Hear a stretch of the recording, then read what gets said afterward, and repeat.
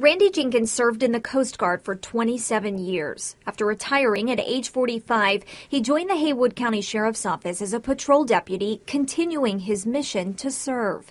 Today, he works as the department canine handler with his partner, Lenny. I spend more time with that dog than I do my wife. Lenny is a narcotics canine. He came into Jenkins' life at a pivotal moment, Jenkins having just completed his first surgery following a diagnosis of a malignant pancreatic neuroendocrine tumor. Those words will stop a train. Since diagnosis, Jenkins has undergone 2 surgeries at Wake Forest Baptist Medical Center. He had his pancreas, spleen, and an adrenal gland removed. He's an insulin-dependent diabetic, but doesn't let that slow him down in life or in his duties as a deputy.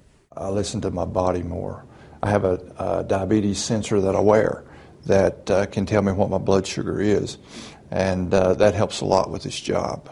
If I hear of a call, a shots fired call, or a vehicle chase or something that's pretty intense, and I've got to get there quick, I always look at that meter, and I can tell where my sugar is. Dr. Clancy Clark performed both of Jenkins' surgeries to remove this rare type of cancer. Dr. Clark says the survival rate for pancreatic cancer is increasing. All I care about is people having a good quality of life. And if we can get them through their surgery back to where they want to be, that's my number one goal. And for that, Jenkins says he's grateful. Sometimes I felt like giving up on me, but I have a faith. I got a faith in something much bigger than me. Reporting in Winston-Salem, Mallory Lane, WXII 12 News.